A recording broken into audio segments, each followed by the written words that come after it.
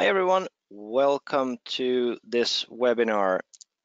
So what we're going to do today is talk a little bit about visual finance and how to implement financial reports and custom reports inside Qlik Sense. And we're going to do that by going through a few different steps and going through a bit of a demo. So I'll guide you through the agenda here in just a second as well.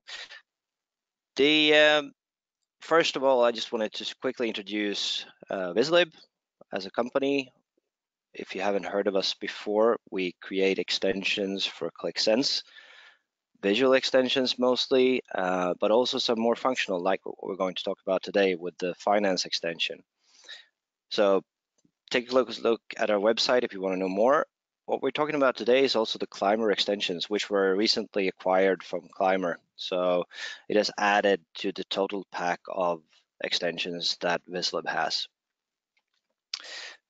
But today we're going to focus on finance, and we're going to focus a little bit on the different things that you can do around financial reporting. So when it comes to financial reporting, there are a few things that we need to consider. And if we just start looking at the agenda for today, we're going to start by going through the 3 steps that we can take to engage finance users in data. Typically, if we want to get people more data literate, want them more intelligent around the business data, we want to engage them, and finance is actually a very interesting place to start. When I've gone through those 3 steps, I will do a demo. So I will go through an actual P&L app and show you how that works and how we can interact with the data in that application. After that, I will go through how it's done. So a little bit on the components that we use and the different things that are involved in order to get a financial report going in Qlik Sense. Last but not least, we're going to do a Q&A. I expect there to be quite a few questions. There's always a few things that we need help to sort of know that we need to talk about. So please post your questions in the chat. We will monitor that, and at the Q&A part of this session, we will go through those questions and answer them as best as we can. We will also do a follow-up afterwards if there is any questions that we left unanswered. So ask your questions, don't be shy, just put it in the chat. Now, we're going to start. So let's talk about what we want to do with finance. Actually, our goal when we talk to finance, our goal around Qlik Sense is that we wanted to engage our users to explore the data, to not just look at the reports, not just take that static data that they had before, but actually engage in the data. And the reason for that is that we want them to improve the data literacy. We want them to actually understand the data that they're looking at. So this is the goal of this little exercise and around how we get to the finance people in a company. The hows are 3 steps. So we're going to do it very simple. We're actually going to do an extra little step here in the beginning. So it's 3 steps, but first of all, there's a little bit of preparation. So the first thing that we're going to do is what I call deliver the imagined need. Because every time I meet with the finance department, the first question I get around Qlik Sense and about this new reporting tool or whatever it is that they're doing is that, okay, this is great, but can you please just develop something that looks and preferably works exactly like what I had before? But let's do that in this new cool tool, but do it exactly like we did it before. It's kind of backwards, but it's also the way that we people function and think, because we're comfortable with what we already have. So we need to start from somewhere where we're comfortable, and that's usually exactly what we had before. So the first thing that we're going to do is just deliver exactly what we had before. So more or less just a normal table that looks just like a report. It's pretty static looking. It's pretty much the same as any finance department would have. It has rows, it has subtotals, percentages, very common P&L table. And of course, when I'm saying P&L here, this could just as well be a balance sheet or a cash flow report or some other type of report that is normally static to its nature. Now, what we're trying to do is make it a little bit more interactive, which brings us into the first actual step. So the first step is to allow user interaction. So rather than just having that static report, we need to allow the user to actually interact with the data. In Qlik, this is easy because we naturally click on things that we see once we've started using Qlik Sense. And this we can also do in the app. And again, I'll go through this in the demo in a little bit so you'll see exactly how this works. Now I'm just trying to sort of give you the idea of the different steps that we use. The second step is to actually add visualizations. And here's where I'm starting to scare people in finance quite a lot, because now this is really scary. We're actually adding colored arrows in this chart. Takes you a little bit away from just normal columns and numbers and adding something a little bit different. And this actually helps though, because it gives a little bit of meaning to those numbers. It gives you maybe an indicator of where to start looking. And maybe even add something more, maybe add something like data bars, which actually not just help you see that something is above or below your target, but it also shows you how much above or below target. So this first bar that we can see an actual versus last year is that this is a big bar. So this is probably where we should start looking. If we just had a green arrow here, we wouldn't know where to start looking. And of course, in this rather short P&L, that's still easy to find. But in a larger P&L, lots more KPIs, a lot more rows, then we need help to figure out where to start looking. If we take a closer look at that, this is the way that that looks. So you'd have a bigger bar if the number is bigger. So it's quite straightforward. It's just an indicator to show you where to start. So interaction was first step, visualization was the second step, and the third step that we want to go through is actually to introduce collaboration. And when we introduce collaboration, what I mean by that is that we get people talking about the data. Preferably, we want people to talk about this when they meet by the coffee machine, but we also want them to talk about it in a more structured way. When we have financial reporting, we usually do month-end reports, and after that month-end report, we usually print it, write comments, and then send those comments back to someone, and then they put it together and send out a formal report of some kind. That is a fairly tedious and long process. So we wanted that to be quicker.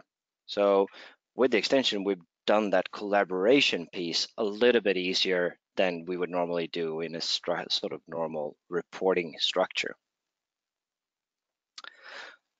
So with that, I've gone through the three steps: interaction, visualization, and collaboration. And I'm going to jump over and take a look at a small demo of how this looks in Qlik Sense. So you might have seen something like this before. This is the one that I usually do demos on, simply because it's a good sort of normal data set, which is not too complex. So what we're looking at here is now a normal P&L. Actually very similar to our own setup, where we have consultation fee, license revenues, and maybe operating revenue and operating earnings, and maybe a percentage of the operating earnings at one of the rows. So more or less the report-like structure again. This is now delivering the need. So this was the preparation, right? Now, the next step that we would have would be to start interaction. And here's where Qlik becomes interesting, because not only can we select and deselect months like we would normally do and get the different results for those months very quickly, we can also, of course, change things like currency, maybe have a different currency, maybe switch the comparison. We compare it compared to budget or compared to forecast. We can switch that around and the numbers change accordingly.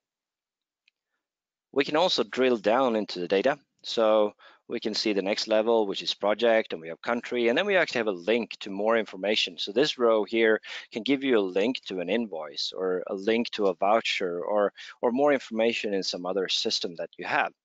So all of the data here becomes a little bit more interactive, but also in a sense that we can actually change the content of this table. So the dimensions that we have now is sort of the normal report, and then we have project. If we want to change project here to account number, so maybe we're a finance person, we don't want to see projects, we want to see accounts. So we change to account number, then we get account number at the second level. And this can all be done by the end user. So you can have a little bit of different reports in one, but you still keep the same structure, and we know that it's still doing the right calculation while we're making it a little bit more interactive. And this can be done for every single dimension in this. So now we're seeing a little bit longer version of the P&L. If we wanted a shorter version, then we can do that. So we just switch the report row to maybe report row group, and then we group those together. And we can have any number of these different P&L setups or hierarchies in the P&L that we can help drill through and up and down. We can also change the top dimension. So let's say instead of company, we wanted something like year, month, then we can have that. So this allows us to have a more interactive experience with the P&L. And we can, of course, also have multiple different layouts and designs. So if you wanted a design where we don't have a top dimension, we just have lots of expressions going across or measures going across, then we can do that. So here we have 7 different expressions. We could, of course, have quite a lot of expressions. Actually, we could have up to 10,000 expressions going right here.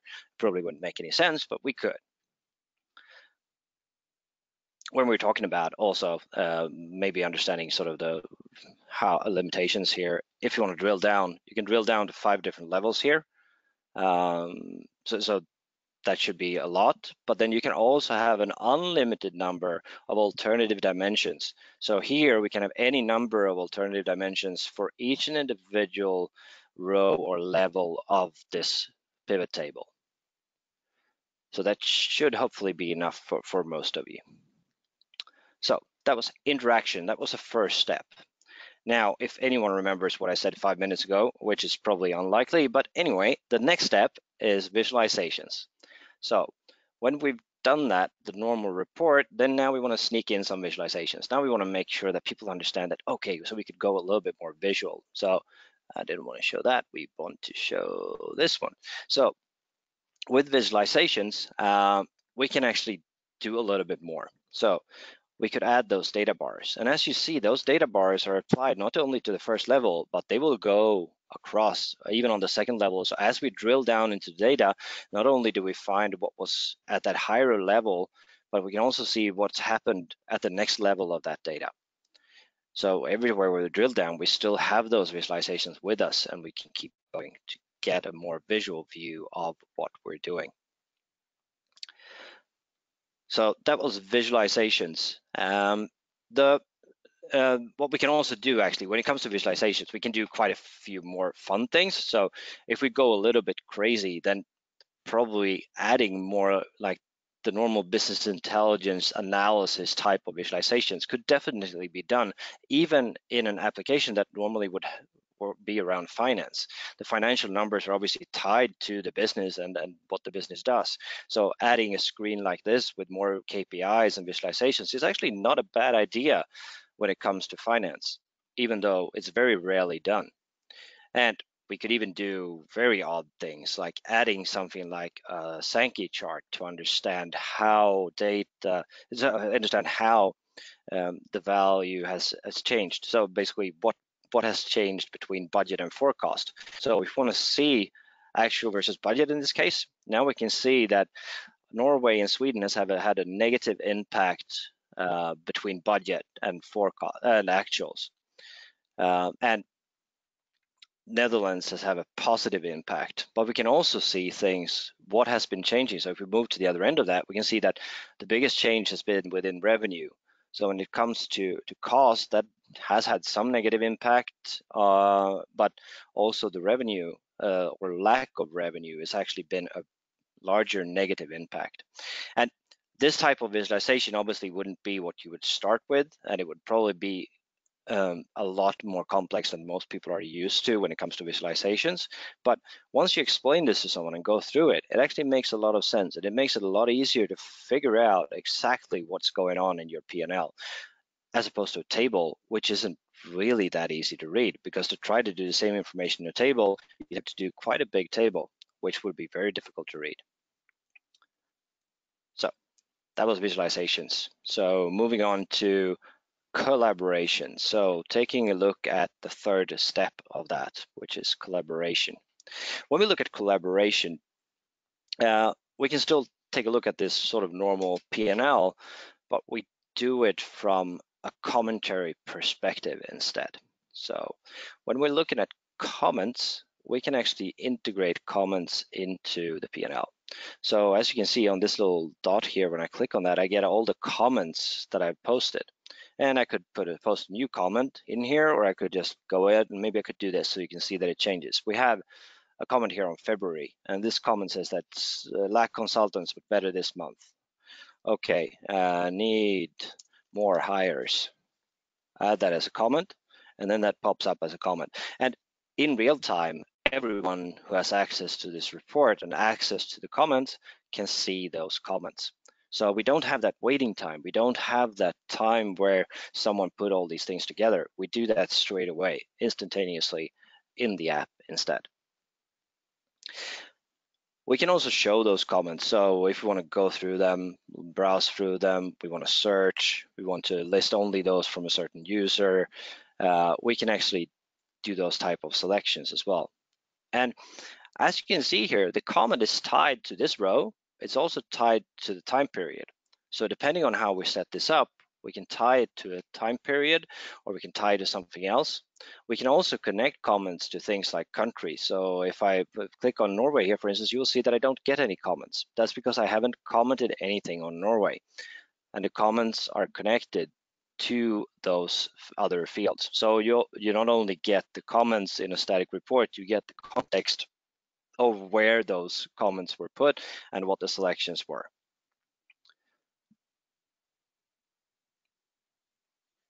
Still very flexible. So you still have the ability to switch between budget and forecast. And obviously when I switch to forecast, if you were following here, what happens is that when we switch from budget to forecast, as you can see, the comments change. And that's because these comments are not connected to budget comparison. They're connected to the forecast comparison.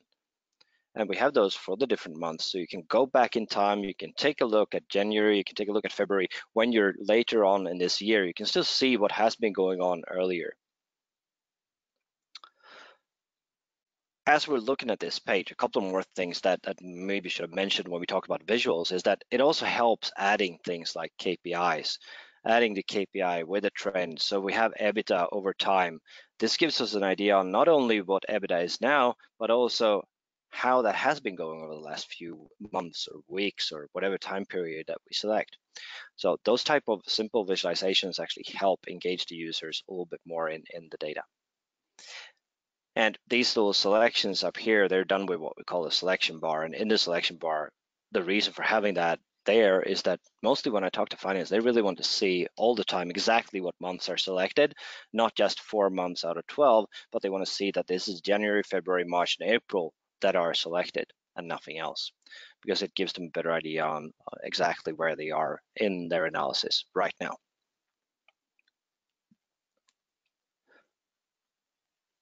So that was the visualizations piece. And if we take a closer look at something else, which is a little bit around the dynamics of this, and I also promise to show a little bit around custom report and how that ties into this. Because in addition to the finance report, what usually happens when we've gotten users through these phases where they're interacting with the data, which now has more visualizations, and they're actually starting to collaborate on the data, they come up with their own questions. And those questions might or might not be related to something that they can show directly in a normal P&L. So what we can do instead is create dynamic reports. And these type of dynamic reports, or custom report, as we call the extension, is that you can select the dimensions and the measures that you want as a user.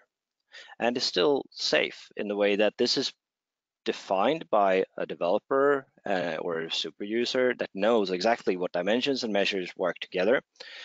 And then the user can decide that, okay, so this is by project and country, but I don't really want to see this by project. I just want to see it by country.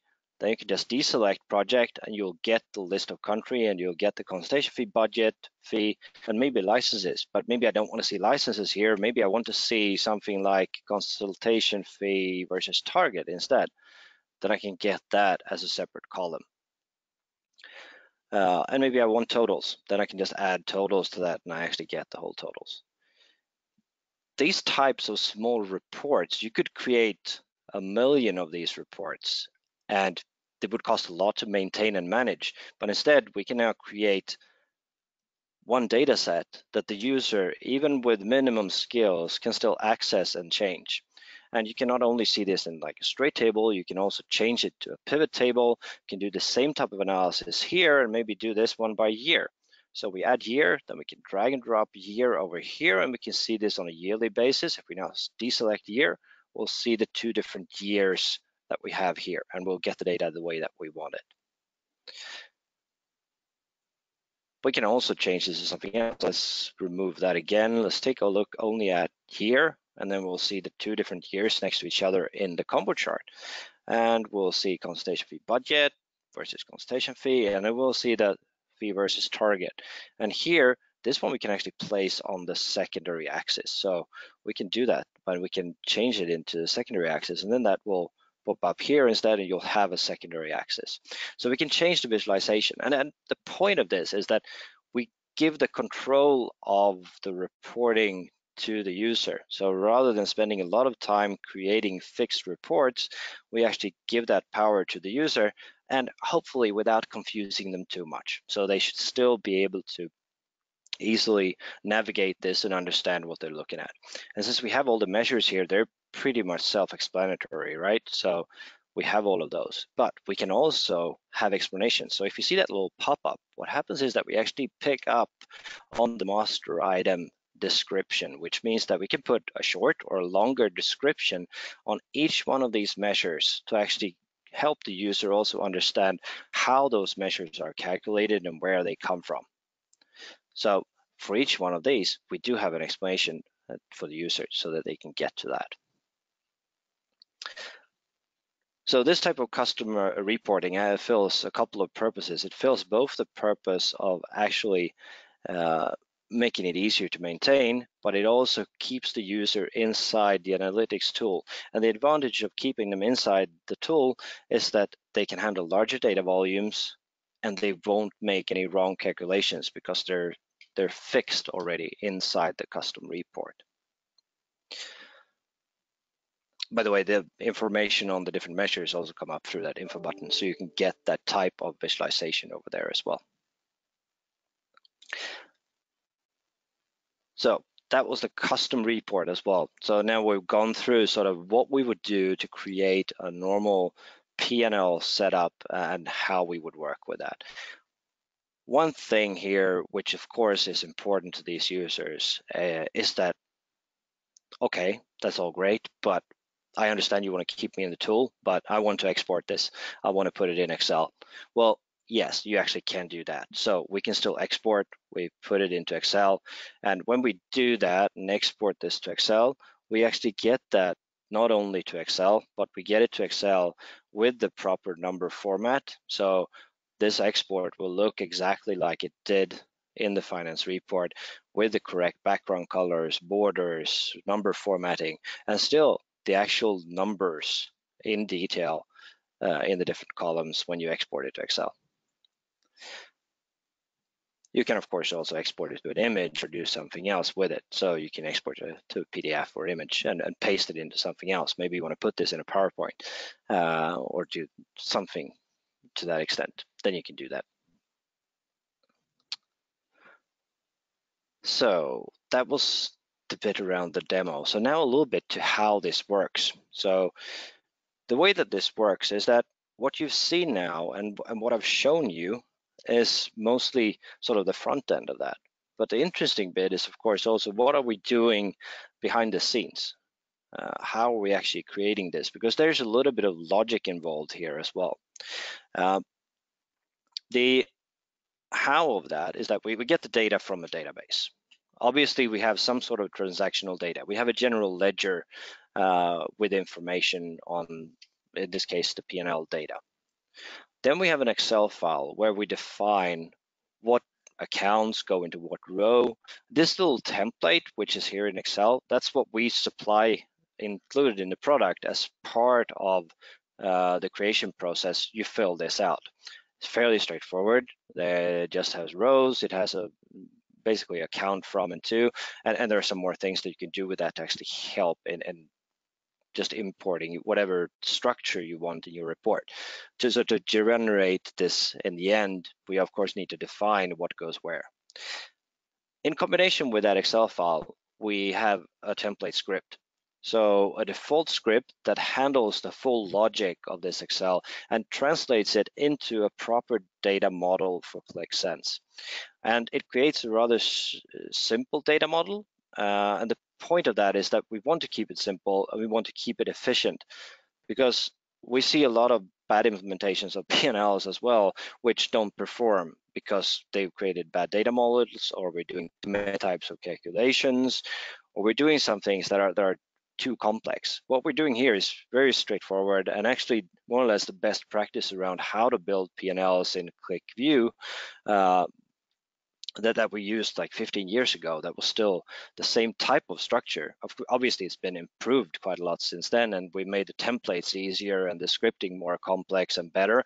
But the whole idea is still there and still the same, because it is something that does perform well, and it makes it rather simple to, in the end, implement it into the P&L table extension or the finance report table extension in Qlik Sense.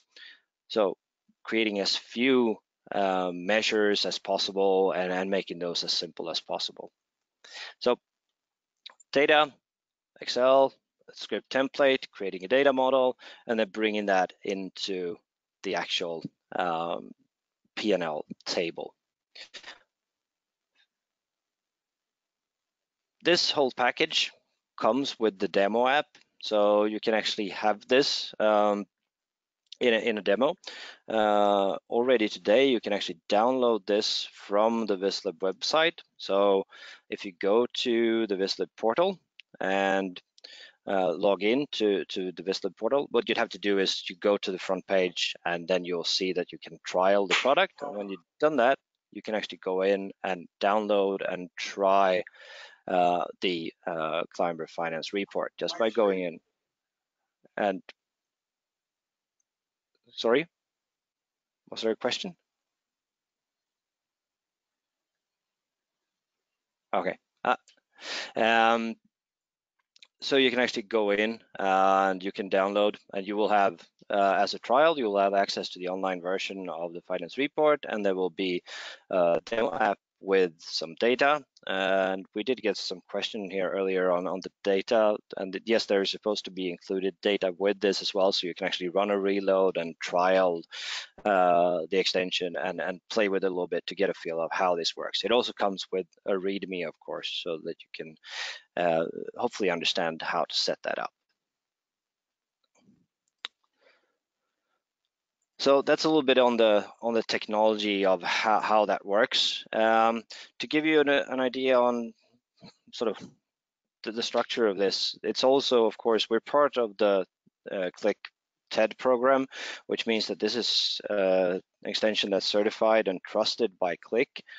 And that goes for actually both of the extensions that I showed, the custom report and the finance report. Both of those are trusted and tested by Qlik.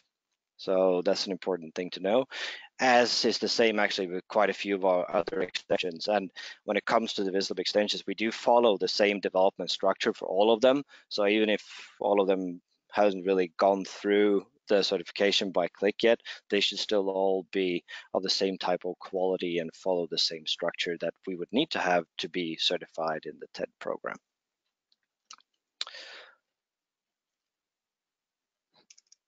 So one more thing about this is, of course, how we sell this and how this works. So obviously, I'm not going to go through the full thing on pricing and models. Just to give you a little bit of understanding how the different packs work, is that we do have the Vizlib library or the Climber self-service package as the foundation. And when you have one of those, you can add the finance report as an add-on to those foundation packs. And we are soon have something coming around collaboration. Hopefully you've seen a little bit about that already. So there'll be more coming around that. But these are the different packs. So if you have Vizlib library today, then you can add finance report as an add-on to the Vizlib library. So it is a separate product, but you need the Vizlib library to have it. Okay, that brings us into the QA part of this session, and hopefully we do have some questions. So let's see what we have.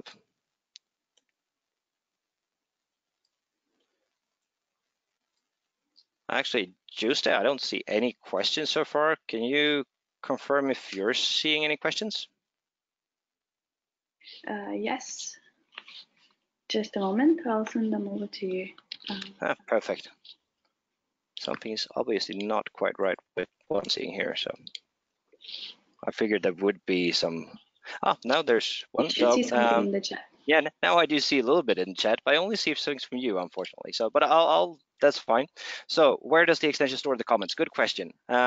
So the comments are stored typically in a SQL database, but we do have a few different options there. So you can use any SQL database, or you could actually use MariaDB, something like that. You could even use a Postgres database. So the database that Qlik Sense has is actually Postgres, and you could actually use that database. So unless you have large data volumes, then that would work just fine. So that's how the extensions are stored, and that's done through a backend service, and it actually also handles the security around that. So of course you only see comments that you're allowed to see, and it respects things like sex and access in the security.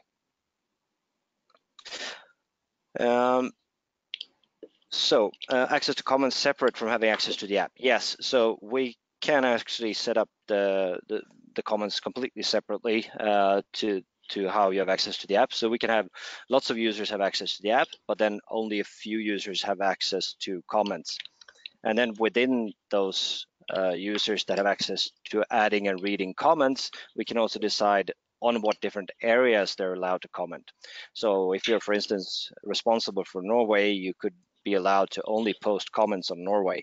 And if you're a manager, you might be allowed to post comments on all countries and maybe also read comments from every single country. So there is a structure for that type of security built into the comments piece as well. But it sort of relies on the Qlik Sense security, so you have some of the setup done there in the QMC. So does it have to be an Excel file? Yeah, I assume that when we're asking does it have to be an Excel file, I assume that is around the template. No, it doesn't have to be an Excel file. The reason for having the Excel file is that we wanted to provide a simple template for everyone to start with. And so far, we've seen that around 90% of all customers actually use the Excel file and are happy with the features that they get there. Then we have a few sort of exceptions where the customers want to build their own database. And usually they end up with something that's similar to the Excel, but they can also read this from their ERP system.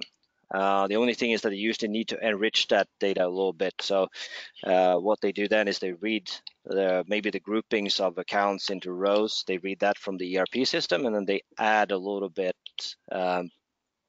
to that from an Excel or from another database. We've had someone even set up something like a web page where they handle that. The idea of the Excel and the idea of having that separate is that we also want the finance users to be responsible for that type of logic. So in most cases, we actually use move the administration of that setup of the P&L setup. We move that from IT to the finance department so that they can actually handle it. Next question is, can you also generate cash flow and balance sheet reports? Yes, absolutely. It's the same thing. So those type of reports are very similar to creating a P&L. Typically, the only difference for a balance sheet would be the actual calculation of the number, which would have to calculate everything up until a certain point to make a balance. But the structure for the report is exactly the same. So that's very straightforward. How flexible is the finance report when it comes to updating the reporting hierarchy and editing to your own company standard? Well, you can do any hierarchy. So there are no real limitations to the hierarchy. I mean, if you want to have totals on top, you can have totals on top. If you want to have lots of different KPIs sort of mixed in with the others, you can move those around. you could also change the design and layout. So if we want to have maybe even like a dark layout here, we can do that. So we can completely change how this looks and feels by changing the different colors and backgrounds and borders. So it should be quite flexible. Difficult question to answer more specifically, but yeah, you have lots of options on how to change it. The next question was also about the balance sheet. So yes, that's possible. Does the P&L Qlik Sense script part of the license pack? Yeah, so you get the script as part of this as well, and we do support that. So we help you if you're using the standard script. We will help you understand if something is not working the way that you expect it to do in the standard script. Of course, there are some limits to that when it comes to if you have very specific things around how you want to build your P&L. But yeah, we do support the script as well as part of the subscription. So how to put subcategory headers in a transposed pivot table, like grouped measures. Yeah, well, that's more or less. So let's see if I can pull that up again. So grouping measures. Now here we have grouped measures based on a group. So two different ways of doing this. You have here we have groups, so we have everything in this year, and if I change that year, then this group actually changes to a different year. This is set up in the settings, so I can show you a little bit how the sort of settings panel look at this, and it's very much like a normal normal Qlik Sense object. So we have a few settings, but if we start looking at the data here, we have the different dimensions, then we have the alternative dimensions, then we have the measures. And when we look at the measures, for each individual measure, we have this group. And now this is the group that I have here, which is 2019. So here I've grouped my measure by this group. And then for budget, I actually put the same group, and that means that they're grouped together. And then if I scroll down a little bit here, I go to actual last year, then that group will be different. So we have a different type of grouping. This means that what I used to do in QlikView and used to do before was actually create some sort of like fake dimensions and fairly complex things just to do this. Now I just put the group in, and then I can group my measures any way I want.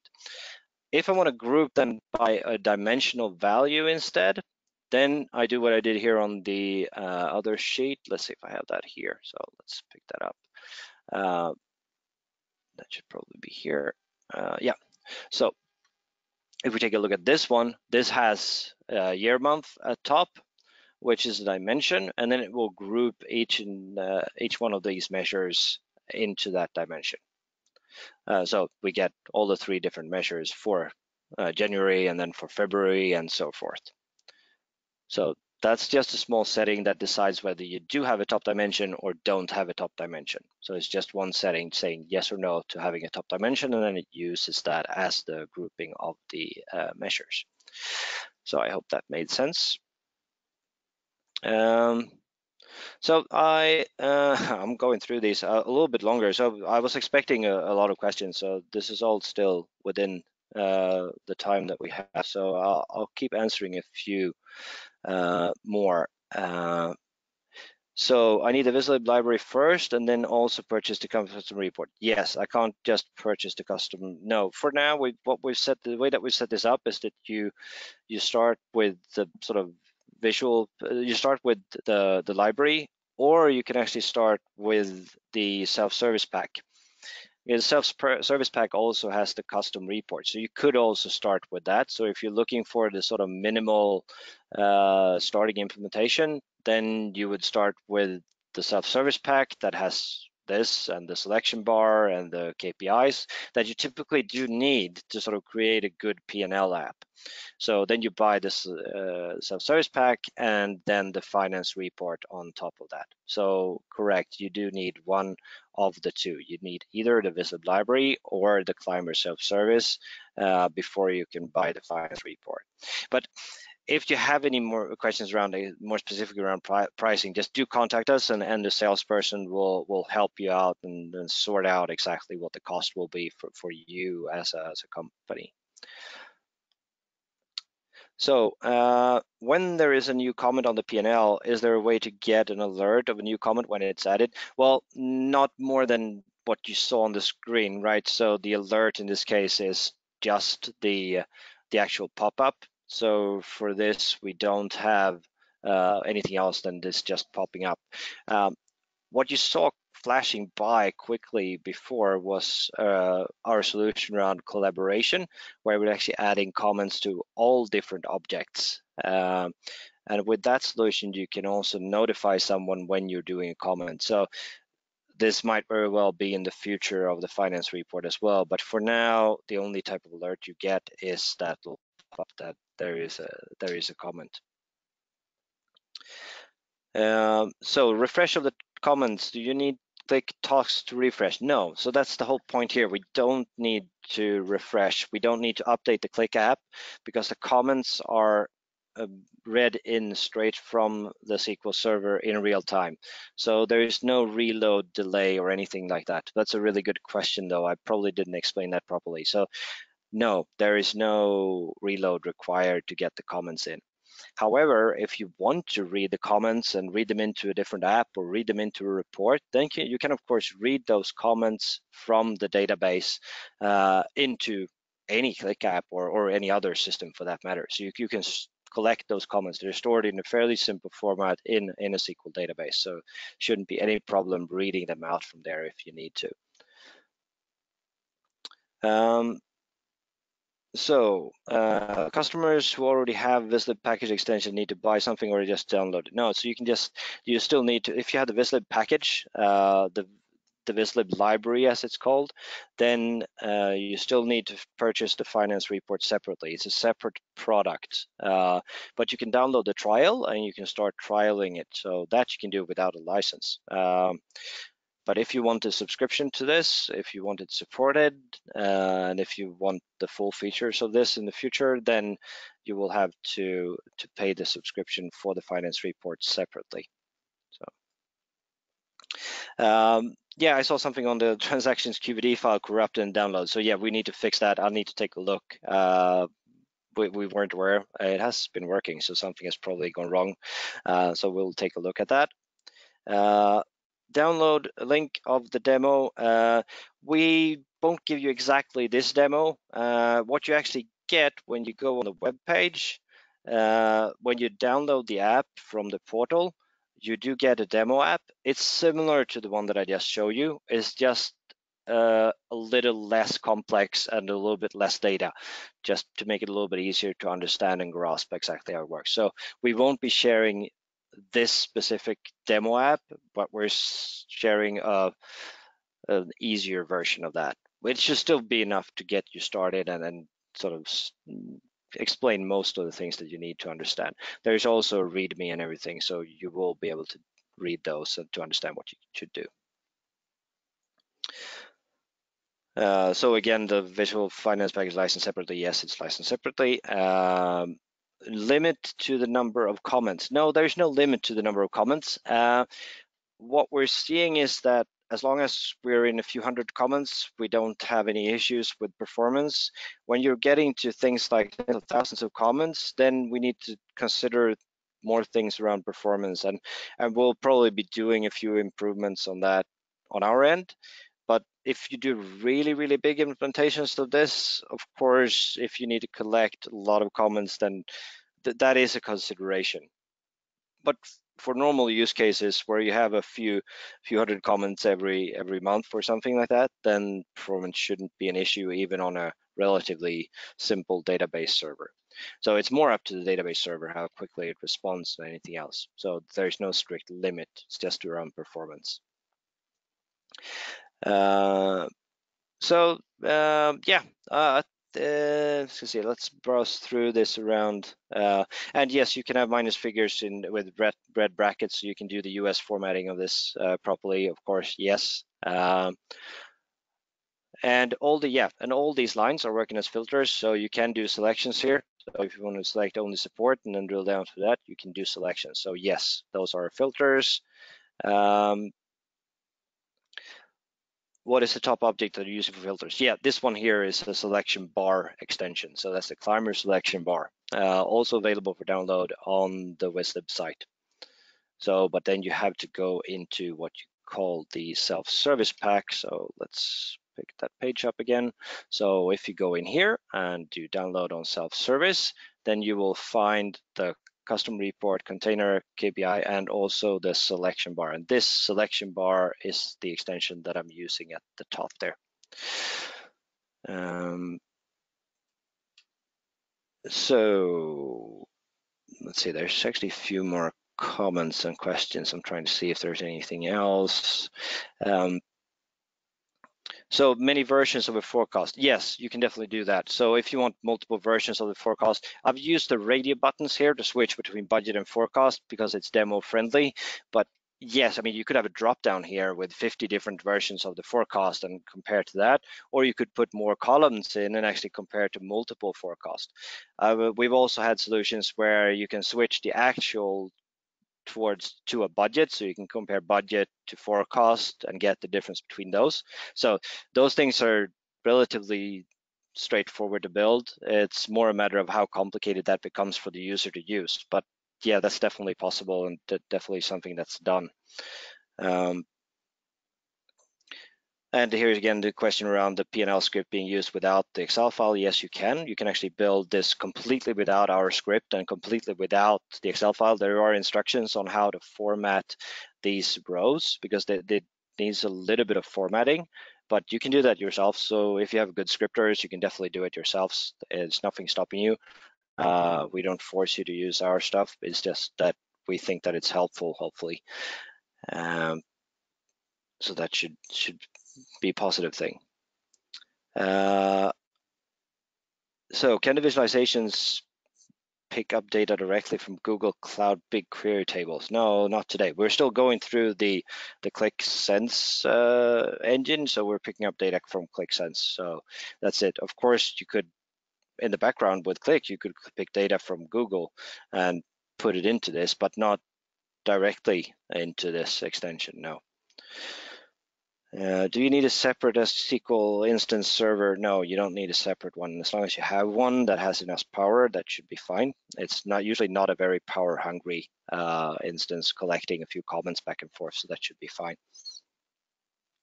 Working with all Qlik versions.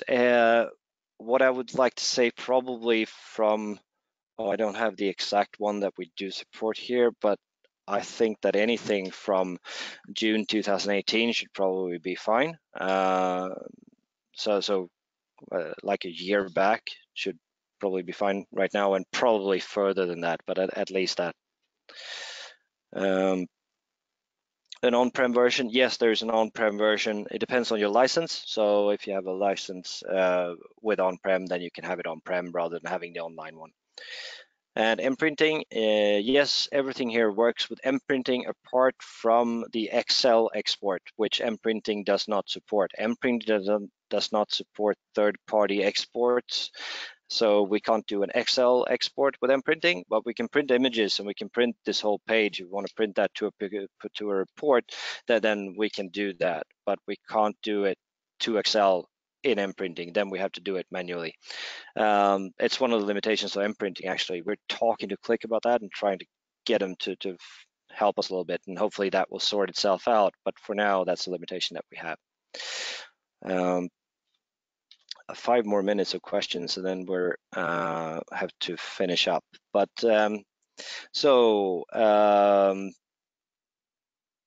will customers be able to work through Vizlib partners to get the specific demo? Yeah, we can also do demos, but some of the partners are now being enabled. So we've started enabling a few partners on the finance report. So there will be both. It will be both us and partners going forward.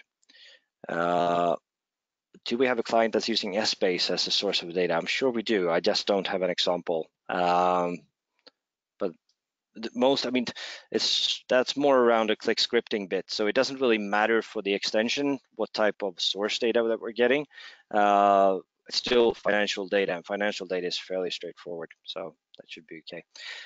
How can I add my own calculated measures? Well, you can add any measures you want. So if you want to have, well, any type of calculation, just add it like you would add a normal Qlik Sense calculation. Something about the price. Please contact us through the support, and we'll direct you to a salesperson to talk about the price rather than me trying to explain that here. Does the report refresh with the live-like connection? Yeah, it does. That's probably the easiest answer to that. So it doesn't require a lot of time to refresh. And we can toggle between with or without comments. Yeah, well, the thing is that normally you put comments on a more, maybe on a separate tab, but you could also have this inside, for instance, a container where you have the comments in one of the containers and the other one on or the other tab, which has everything else. Actually, one thing with the comments is that when we have comments enabled, we're disabling that whole dynamic bit here on the left where we could change dimensions, simply because that would be super confusing if you could change all the different dimensions and at the same time try to comment. You can still have comments on different levels, but then you have to put them inside a container and select between the different ones instead. So it's more like how you would probably work with this. You would probably put it into different reports. There is, when it comes to container, actually, there's one thing to note. There is a new container just being released from us. So take a look at that. That actually has some interesting features, what we call grid features, where you can put multiple objects inside the container. So do take a look at that as well if you're into containers. Yes, that about concludes the questions. So what I would probably want to do now is just to wrap up a little bit. There are a few final words, and then I'm going to have to finish up. So that was QA.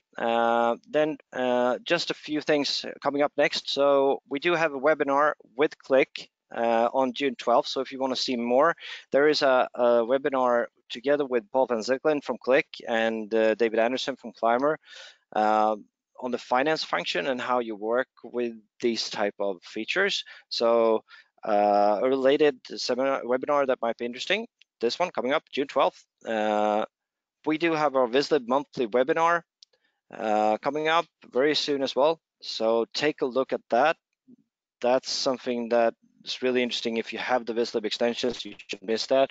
We will remind you through emails as well. So that should also be, you shouldn't be able to miss it, but just to make sure.